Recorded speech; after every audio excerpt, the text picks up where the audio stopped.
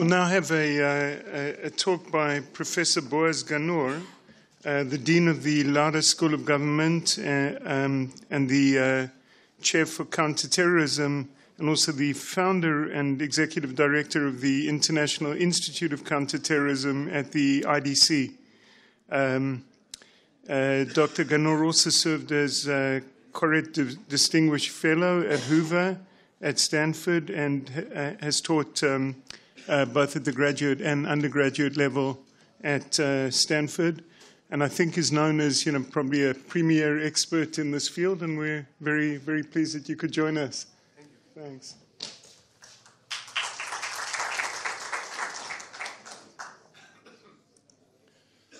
Thank you very much, Gideon. Actually, we have a very short time.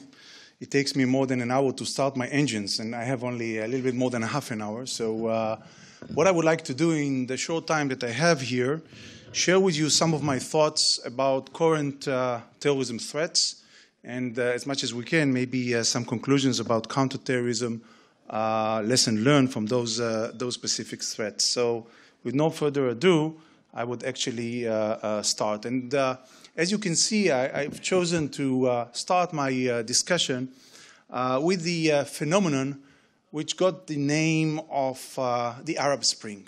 Actually, I will go a little bit earlier in the sequence of time.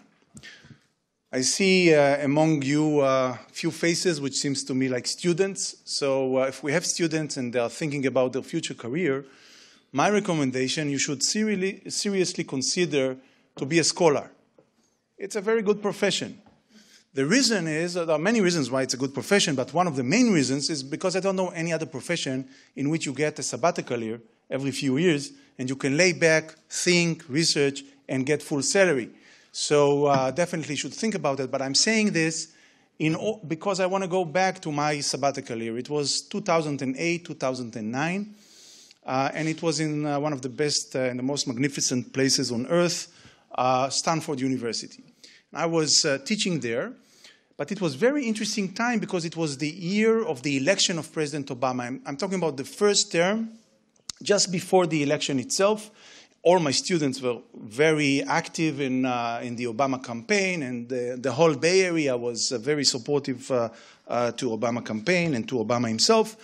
And Obama won the elections. Immediately after, a few weeks after he won the elections, he launched his first step, his first foreign policy step.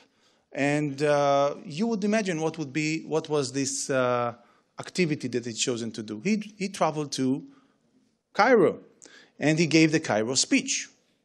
Now, immediately after the Cairo speech, few hours after the Cairo speech, I was invited to speak at the San Francisco television to comment on the Cairo speech. So in order that you would see that I'm not bluffing, I'm giving you this picture. Not a very good picture of mine, I apologize, but it shows that it's true. Now, the first question they posed to me was, what is the reaction in Israel to the speech in Cairo?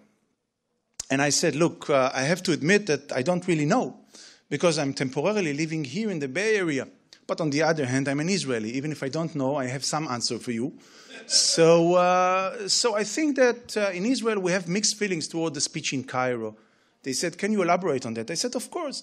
On one hand, when we're listening to what was said there, it seems to us that this doesn't reflect a full understanding of the complexity of the situation in the Middle East, in the Arab world, in the Muslim world. On the other hand, is trying to achieve a new approach, or to start a new approach towards the Muslim world, and maybe something good will come out of it, and we will be one of the main benefactors of that. So we have a mixed feelings of hope and concern. The second question was, what is the reaction of the Jewish community in the Bay Area to the speech in Cairo? And I said, look, I definitely do not represent the Jewish community in the Bay Area. I'm just a visitor here. But since you've asked me, I think that the Jewish community in the Bay Area have mixed feelings toward the speech in Cairo, which is a combination of hope and concern.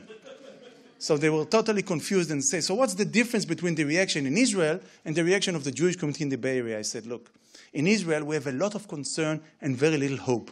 In the Bay Area there is a lot of hope and very little concern. I have to say that a few months after that, when I was reading the speech of who was at that time the counterterrorism coordinator of President Obama of the White House, Mr. John Brennan, I was even more concerned. And I was more concerned because he was saying in one of the articles there something along the lines that terrorism is not the enemy of the United States.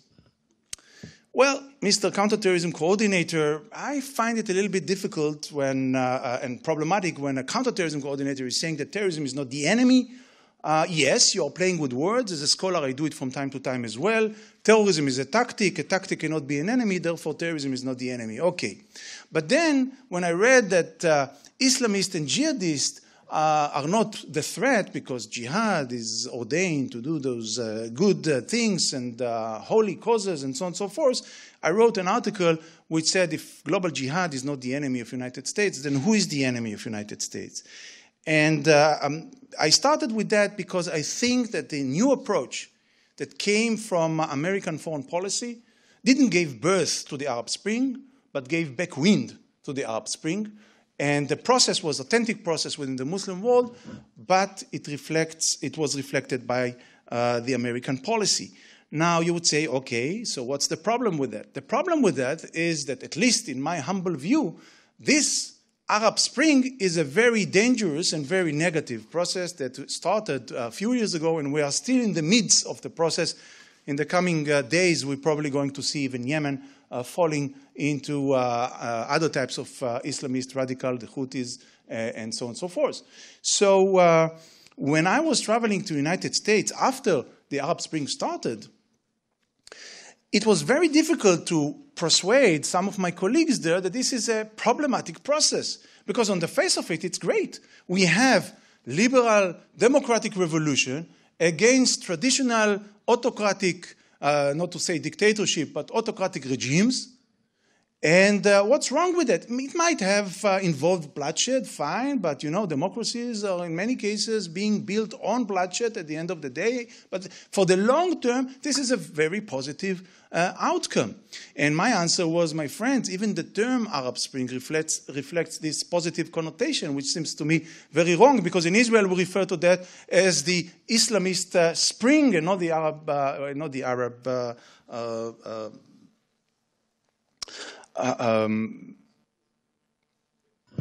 the Arab Spring. Thank you very much. Who said that? I want to see the hand. Thank you.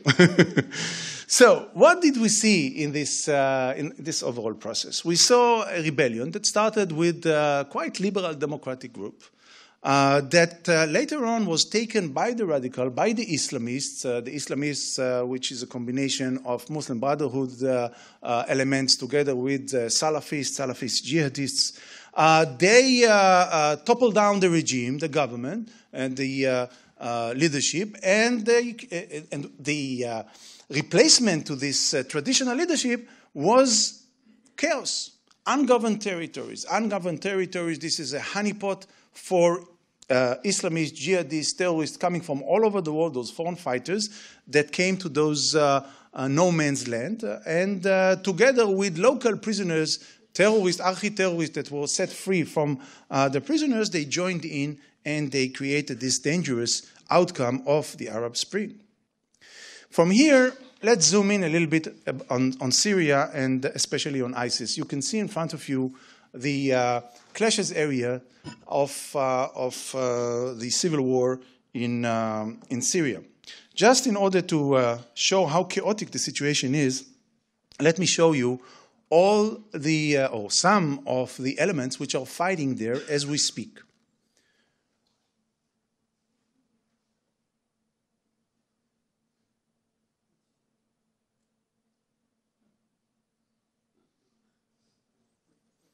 So you can imagine how chaotic the situation is, because in some places and in some cases, those elements are fighting against each other. In other places, they are joining the forces against the enemy, against the Assad regime, and against Hezbollah and Iran. And for that matter, let me make some order in this chaotic situation and suggest to divide those groups into 7 clusters. The first one is the Sunni Salafists, the global jihadists, and I refer to ISIS, or the Islamic State as it's being called today. The second element, which is fighting the first one as well, including the Assad regime enemies, it's the Sunni Salafist local jihadists, which is represented by Jabhat al-Nusra. And then the third Islamist element are the Sunni Muslim Brotherhood, which is being supported by Saudi Arabia. And then we have the Kurds, which are trying to defend the Kurds' interest, mainly in the north and the east-north part of Syria. And then we have those who started everything, the Free Syrian Army, those pseudo-liberal democratic elements that already have been neglected. A friend of mine who conducted recently research, Professor Peter Naumann from King's College, he was conducting a research about this phenomenon of foreign fighters traveling to Syria. He traveled to the border between Turkey and Syria, and he said that the whole face of the villages which are neighboring the border have changed because there is a new phenomenon there. New stores are popping up in those villages. Those are fashion stores. And they are selling uniforms. And you can get into one of those stores and buy your uniforms of the specific group that you want to join later on when you're crossing to Syria. So you can buy ISIS uniforms or Jabhat al-Nusra or whatever. He wanted to buy a Free Syrian Army uniforms and said, we are sorry, we cannot sell it to you. We don't have, there is no demand for that here. So this is the fifth element. The sixth one is Hezbollah and the Iran Revolutionary Guards, which actually, they are the one who protect the regime of Assad. It's not anymore the Assad army or the Syrian army. Without the support of the Iranians and Hezbollah, Assad would fall long ago. But there is another element, and this element actually worries the whole world, but particularly the Western society, and maybe with a special focus on Europe, but I wouldn't turn a blind eye to other parts of the world, of the Western world together. And I'm talking about the mercenaries, I'm talking about the foreign fighters. And the estimation today that as we speak, we have at least 10,000 foreign fighters which are fighting in Syria right now. They are coming from many countries altogether, more than 60 countries. By the way, those are the numbers or the figures that we know. We don't know how many we don't know about them, which already traveled to Syria. When you compare the numbers of the foreign fighters in the last 2 years in Syria to the other case of foreign fighters, and I'm talking about 79, 89, the war in Afghanistan, in which foreign fighters were traveling to Afghanistan, and they, by the way, gave birth later on to Al-Qaeda and to the whole sequence of those terrorist attacks that occurred in the Western society, including 9/11 and other attacks. What we've seen in the late 70s, early 80s is chicken feed compared to the threat of those elements. And it's not just that they are posing a threat to the United States, because unlike the Afghan alumni, the Afghan veterans, those people are coming already, in many cases, from the Western countries, from European countries, and they would just return to their homelands. So I would argue that what we see today and what we saw in the recent weeks, and we'll discuss that in a moment, the differences between those types that we saw, what we saw is just the beginning of a trend, beginning of a new breed of terrorism, that we all should try to analyze, understand, and get ready to in the future. I had a meeting a few weeks ago with a European head of security service, and we talked about the foreign fighters phenomenon. And he said, it's a small country, he said, you know, it's a big problem to Europe, not really our concern. Because we don't have large Muslim communities, we don't have large Islamist elements, and we don't know about even one foreign fighters traveling from our country to Syria. My answer was, the fact that you don't know about doesn't mean it doesn't exist, but forget about that. I'm asking the question, why Mahdi Namush, who is the lone wolf that conducted the attack in Brussels against the Jewish museum there, why did he attack in Brussels? He's a Frenchman. His profile is very similar to many other terrorists of that kind. He was a second-generation Muslim immigrant. He was not assimilated to the society. He was engaged in petite crime. He was captured, brought to jail. He was radicalized in the jail system, something that we see time and again and again. And then when he finished to serve his sentence, he traveled to Syria. He was even more radicalized in Syria and then traveled back to France. Now the question is, why didn't he attack in France? Does he have any shortage in potential targets, Jewish targets in France? No. Because he understood that he's probably under the radar of the security services in France. And he said to himself, it's quite easy to cross the border to Belgium. We will conduct an attack there and we will return. And that's exactly what he did. The answer to that, or the lesson learned from that phenomenon, is that as an outcome of the Schengen Agreement is the free movement in the EU. As an outcome of the Schengen Agreement, Europe as a whole is under threat. And from there on, you cannot say that I'm not that concerned because we don't have a large Islamist community. We don't know about foreign fighters fighting here. The problem is that you would have foreign fighters coming to your country if you have worthy targets, if you don't have efficient security service, if you're not aware to the threat, and they would attack on your territory altogether. Why do we go back? That's interesting. The ISIS phenomenon. Well, in order to comprehend what is ISIS all about, the Islamic State, we need to go back to 2002, 2003. It all started with a guy answering the name Abu Musab al-Zarqawi. By the way, from the name you can already conclude that this is a Jordanian from his origin, coming from Zarqa. So Abu Musab al-Zarqawi, after the American took over Iraq, created his group to fight the Americans. And after a short period of time, he asked the support, he asked the guidance, and he wanted to accept the leadership of bin Laden and Zawahiri, his deputy. So he asked them to change the name and to become Al-Qaeda in Iraq. There was a lot of quarrels between them. At the end of the day, they gave him the permission.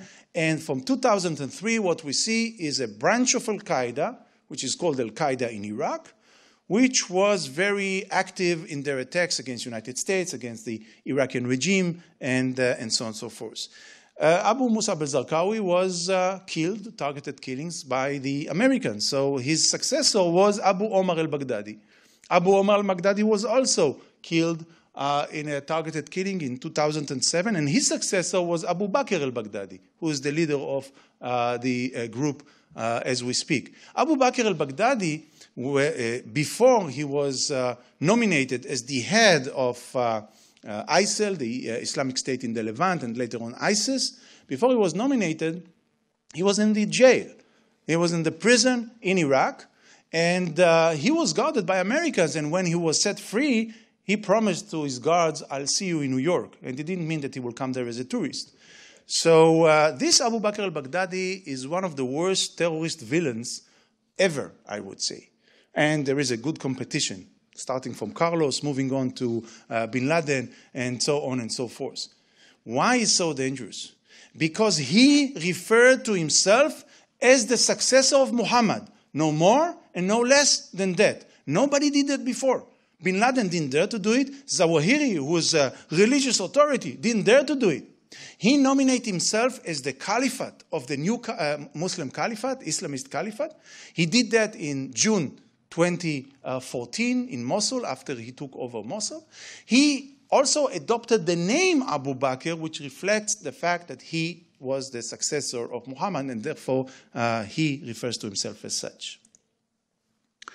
Now, we ask ourselves, how could they be so strong militarily-wise? Why they had so many success in the military field in the last year? The first reason is because they took all the former generals, or many of the former generals of Saddam regime. And this is also, in a way, an outcome of, in my view, and the Americans in the room, please forgive me, a wrong American foreign policy. I don't blame the Americans that wanted to get out of Iraq. I would do the same, no doubt about it. But the fact that they nominated as the leader of the state, al-Maliki, who's a Shiite. And al-Maliki actually decapitated, not literally, he just threw out of the army all the generals, which were Sunni generals, and they were furious, they wanted to revenge, and they joined Abu Bakr al-Baghdadi, they joined ISIS. The two deputies, military deputies of Abu Bakr al-Baghdadi are former generals in Saddam army. On top of that, many people around the world saying, look, yeah, it's a problem. They had some success, a little luck, military-wise, but they cannot sustain the territory that they control. They cannot give the services that they need to the public. Well, I have news for you. They, like many other hybrid terrorist organizations, like Hamas, like Hezbollah and other organizations, investing a lot of time in developing those alternative systems of the dawah activity, giving religious services, welfare services, and also other practical services to their constituency. And for that, they've created the structure of district governors all over Iraq, in some parts of Syria as well. But they are also very sophisticated in their military framework. And I won't get into all of the segments that they've created. I will just mention the media council, which we all know is so efficient in the propaganda that they use in order to incite many youngsters to join them or to be inspired by them and conduct lone wolves attacks. This is another subject matter I want to touch upon. But before that, we have a debate, even in my institute, the ICT, the Institute for Counter-Terrorism, we have a debate among the scholars who has and who will have the upper hand in this competition. I didn't mention the competition between Al-Qaeda and ISIS. Now you need to understand, Abu Bakr al-Baghdadi, when he made this decision that he becomes the new caliph, immediately he set himself as the enemy, not just of Hezbollah, Assad regime, even Muslim Brotherhood, also of Al-Qaeda itself. And now there is a rift and a real rivalry between Al-Qaeda and Abu Bakr al-Baghdadi and ISIS. Jabhat al-Nusra, which is the second strongest Islamist element in Syria, is also a split or a creature that was created by Abu Bakr al-Baghdadi himself. When the civil war started in Syria, he actually allocated Syrian or Syrian nationalists from his own organization in Iraq and he sent them to fight in the name of ISIS, to fight in Syria. The leader of this group, nominated by him, was al-Julani. You can learn from the name that his origin is coming from the Golan Mountains. But after a while, after Abu Bakr al-Baghdadi nominated himself as to be the caliph, there was a rift between Jabhat al-Nusra and ISIS. So Jabhat al-Nusra asked the protectorate of Zawahiri, Al-Qaeda in Afghanistan, and they got that.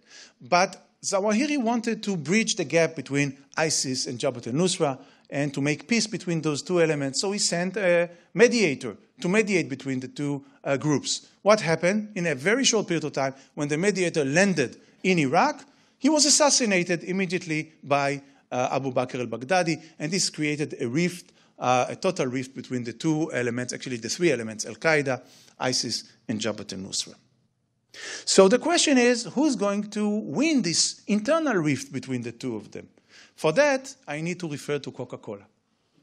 And why Coca-Cola? I'm sure you're familiar with the slogan, the propaganda, the slogan, the advertisement of Coca-Cola. Always it used to be, we are the real thing. Compared to whom? Pepsi-Cola, of course. So this concept of we are the real thing is very common when we see the evolution and development of terrorist organization in modern times. If you take, for example, the IRA, which had those splits that ended with the real IRA, they even used the name real IRA. If you take PFLP, Habash organization that gave birth to PFLP GC, General Command. We are the real thing. We are the General Command of the PFLP Jibril organization. Hamas refers to himself as the real thing compared to the Fatah, and I would argue that ISIS refers to themselves as the real thing compared to Al-Qaeda.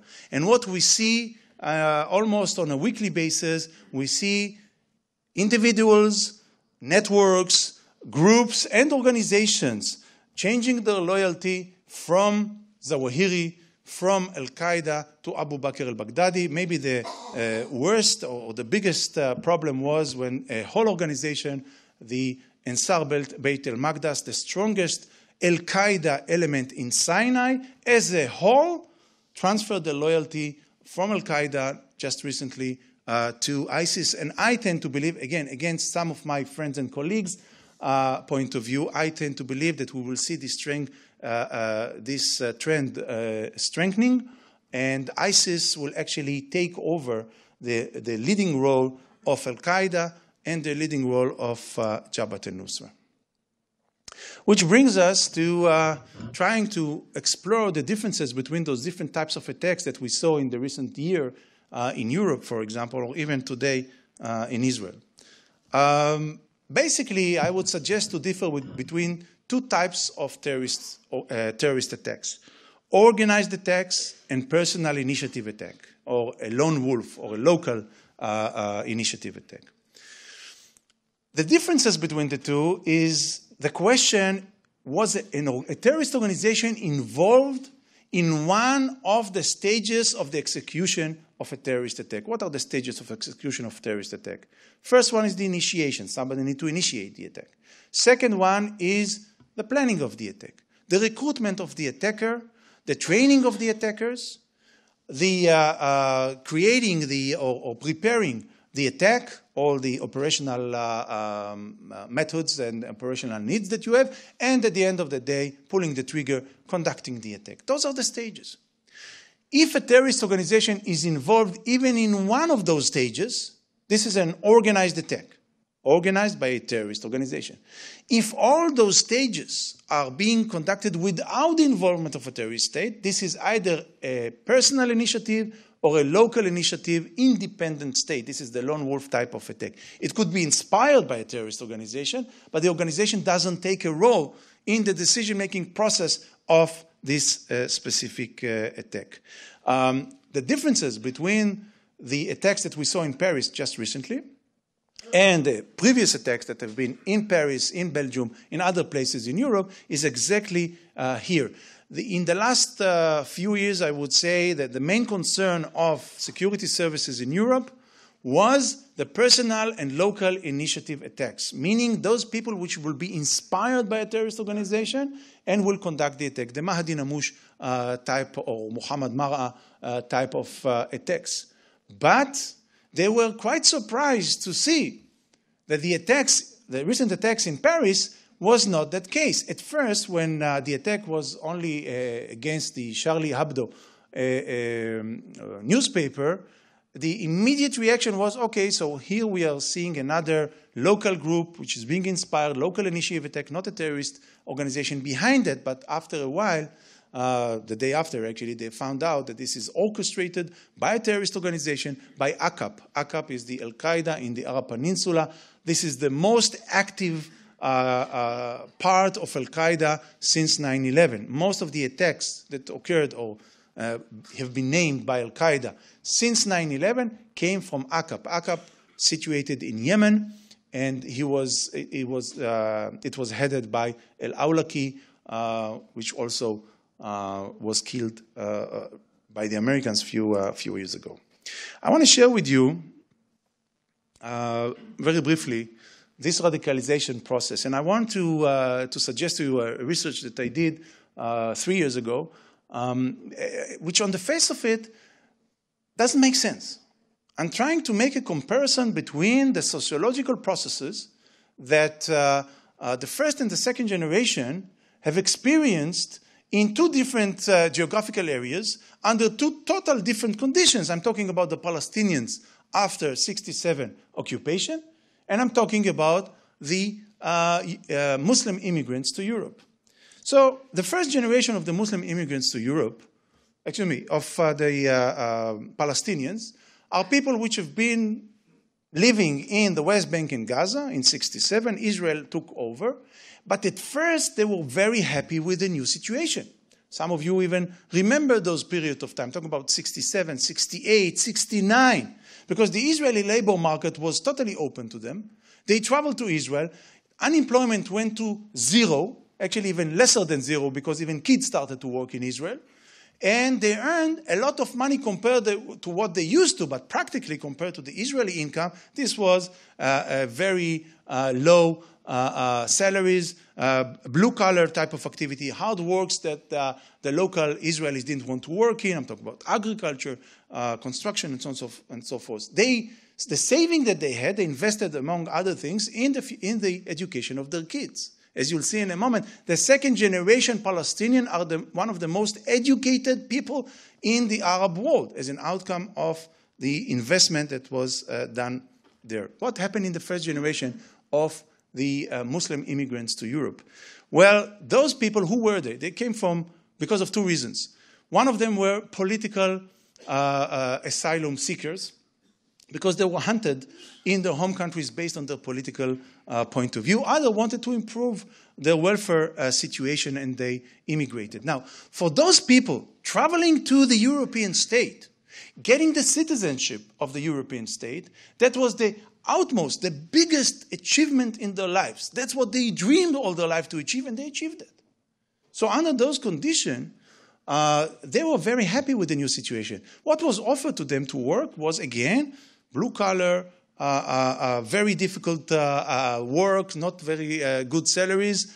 Those works that the local didn't want to work there, and so on and so forth. Their kids were much more educated than them. Moving on to the second generation of the Palestinians. Well, first of all, they are literate in Hebrew. Many of them used to live in Israel, actually, the whole week and travel to their villages back only on the weekends. So they were not assimilated in the Israeli society, but they were living within the Israeli society. This situation created an identity crisis, created an unintegrated situation, and of course they kept their own different value system.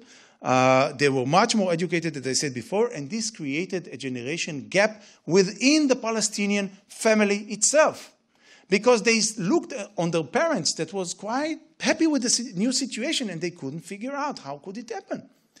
The same thing actually happened to the second generation Muslim immigrants to Europe.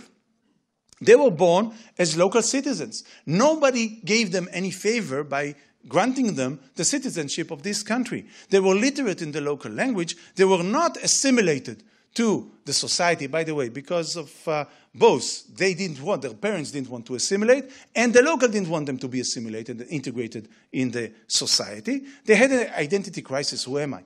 Am I an Algerian, or am I a French person? Who am I? Different value system whatsoever, much more educated, and again, a generation crisis in the family itself. I would like to argue that in both cases, the solution was and still is an alternative system of values, new identity, new law and order altogether. And as much as the Palestinians, the second generation Palestinian, they were the ones that brought the Intifada, the first Intifada, which occurred in 1987. When those kids that were born in 1967 were 20 years old. Those are the people who created the Intifada in the West Bank and Gaza. The title of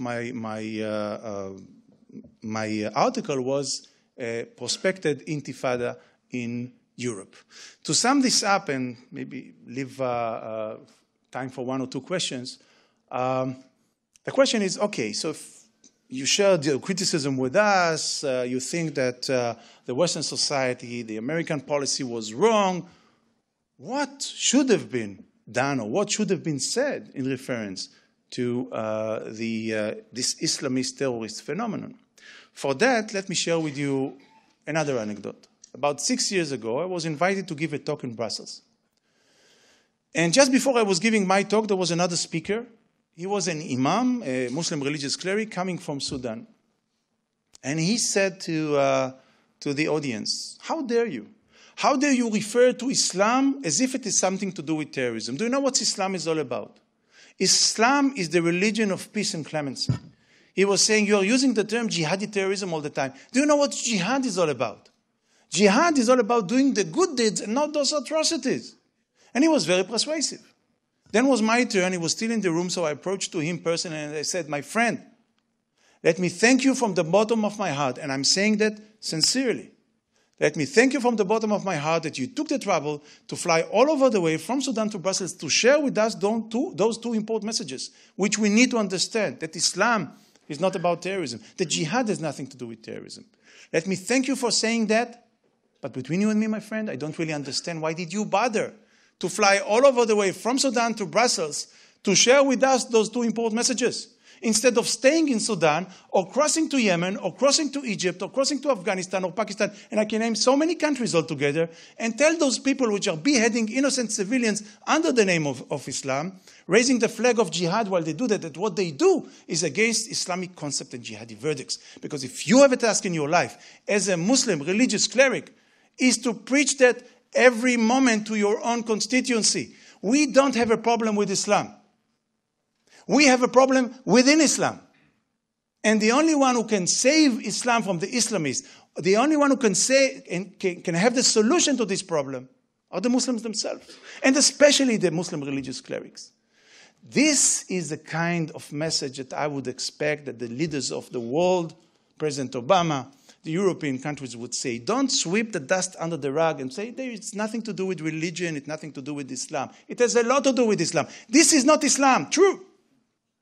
But you have to call out and tell the vast majority of the Muslims around the world, you should stand up and save Islam from those Islamists. With this happy note, I would conclude my presentation. You want to take a question or we don't have time? We'd love to take at least 20, but we don't have any time at all. Very well. Thank you very much. Well, thanks so much.